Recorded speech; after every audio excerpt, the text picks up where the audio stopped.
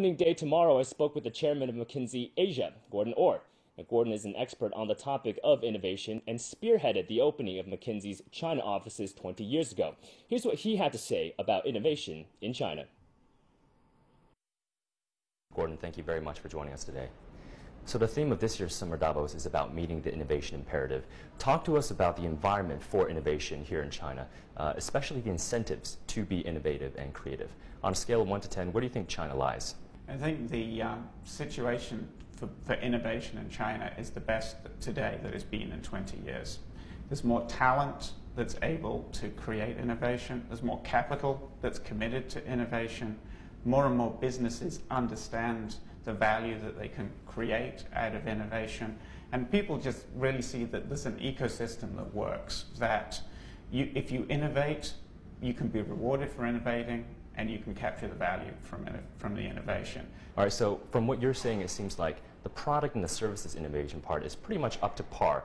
You also mentioned human talent. There's also a perception here in China that perhaps there's a skills gap between first-tier and second-tier cities. Is that a problem, you think, for Chinese innovation going forward? In looking at the talent question, when you're focused on innovation, there's a danger of thinking about averages. Mm-hmm. The people who we really care about when we're thinking about innovation are the people 2 and 3 standard deviations away from the average in terms of their skills, their aptitude, their passion, and their commitment. And yes, there is a problem in China, I think, for the average graduate being equipped for the workplace today. But that's not what we're focused on.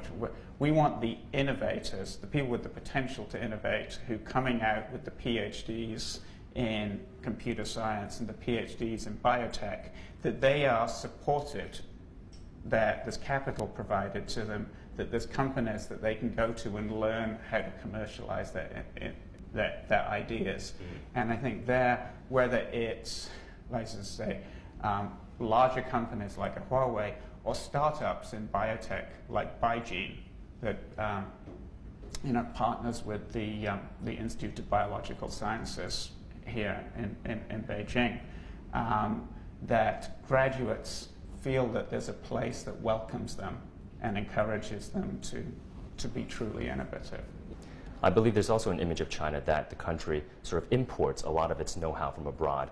In your chats with executives from across different industries here in China, what are they saying about homegrown innovation, indigenous innovation, that is? Is that being brought up a lot in corporate boardrooms or not? A lot of innovation is about replication and rapid iterations to improve. And yes, if you're in the average corporate boardroom in China today, you'll still be talking about innovation in the sense of replication of what someone else might have done, and speed.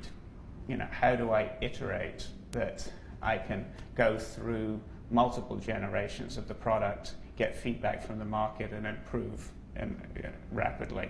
And there's nothing wrong with that. That's about an era of learning and getting to a level of competitiveness that provides the foundation to move towards breakthrough innovation in the future. Gordon, you've been in China for 20 years now. You've seen how corporate China has evolved. If you could give just one piece of advice to a domestic CEO, whether it's a large state-owned enterprise or in the private sector, what would that piece of advice be for a leader who really wants to unleash innovation in his or her organization? It's almost impossible for you to recruit too many people into your R&D team. The talent is there. The return on innovation in China is getting higher and higher. In fact, it may not just be the opportunity, it may be the necessity for you to continue to success going forward, that you become fundamentally more innovative. That requires more talent. That talent's there. Go out and capture it before someone else does.